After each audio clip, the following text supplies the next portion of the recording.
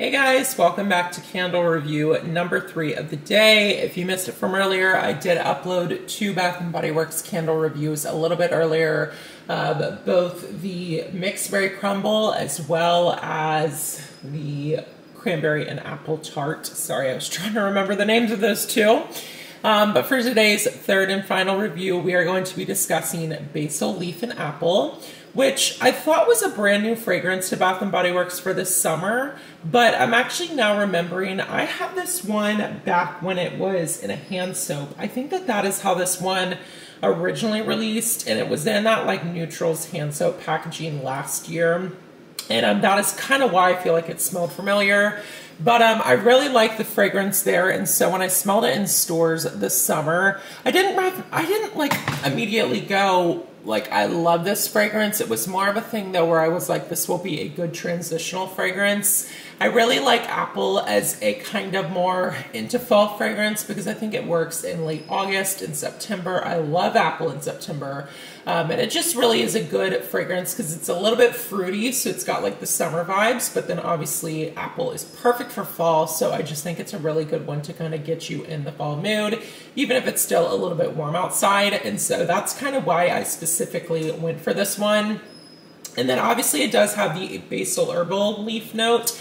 So I feel like that was also kind of like a good summery note as well. So yeah, I'm really excited to chat about this one. I will link it down below if you're interested. Definitely check that out. But yeah, let's go ahead and get right into it. First off, the packaging here, very pretty. I like this packaging. It's got a beautiful kind of like circle apple floral vine around the label. And then the rest is just a pretty green color. And then the fragrance notes on this one read crisp apple, fresh picked basil, and morning dew. And it says that it smells like a late summer garden that's ready for harvest. So obviously the main note in this one is the apple. This is definitely a very sweet apple, I would say. It's a very crisp apple. I can't really tell you which type of apple it is, to be honest, because I'm honestly not that great at like determining, is it Macintosh, you know, golden, like which type of apple it is. But it definitely smells like a really nice sweet summer apple. You do also get some of that basil in here. The basil is a very fresh herbal basil, and the apple and the basil just work really well together. And I do feel like that basil just kind of gives it like that more summery vibe again. I think maybe if it were just the apple, it would be a little bit too much fall smelling, but for some reason, like herbs like basil just remind me of like late summer and like a summer garden. And I think with the basil being added in here, it helps this one to be really great for the summertime. But there's like no spice in here, so if you didn't want like a sweet apple, check this one out. It's not spicy or anything like that. It does also say morning dew, which is interesting because it does kind of have this like fresh morning airiness to it. It is just a little bit like ozone-y in a way.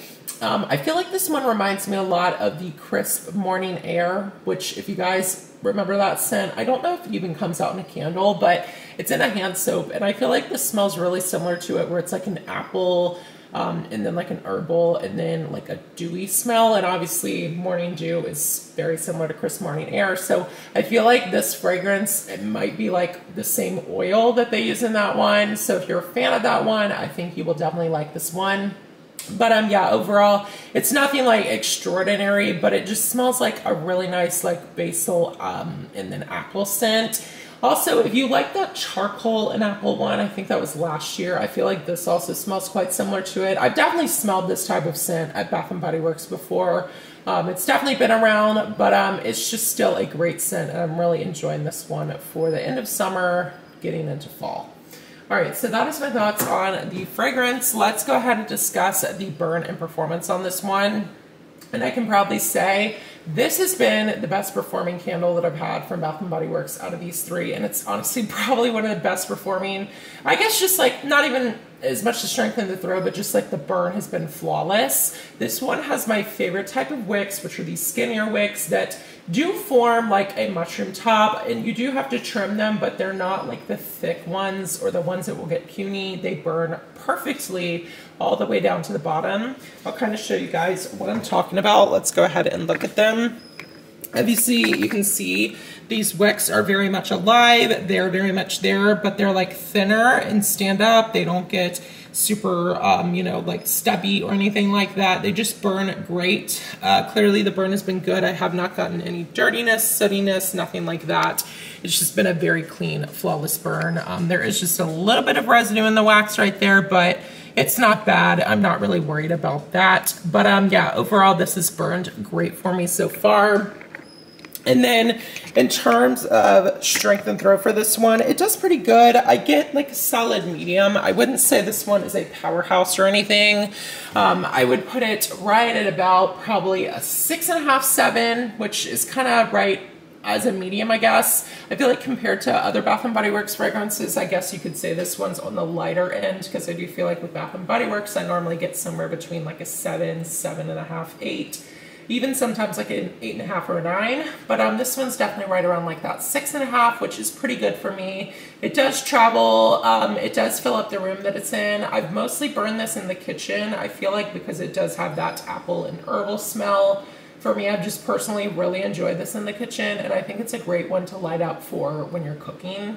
There are just certain fragrances where I really enjoy them if we're having like a meal. It just like really works well with the smell, and this seems to be that type of fragrance. I've normally noticed it's with like herbal fragrances that I really like to have those burning when we're cooking dinner, and this has been a great one for that. So yeah, overall, I've really enjoyed this one. This is a great scent. Is it something that I need to get, you know, a ton of backups of? Not really, but it's just a good one to have for the end of summer. That's gonna kind of relieve me from the more tropical scents, but it's not full on fall yet either. So it's the perfect one to burn right around this time of year. But yeah, that is it for today's review. Let me know if you've tried Basil Leaf and Apple from Bath & Body Works. If you have, I would love to hear your thoughts on it down below in the comments. Let me know. Leave me a like if you enjoyed, subscribe if you're new here, and I'll see you guys in the next one. Bye.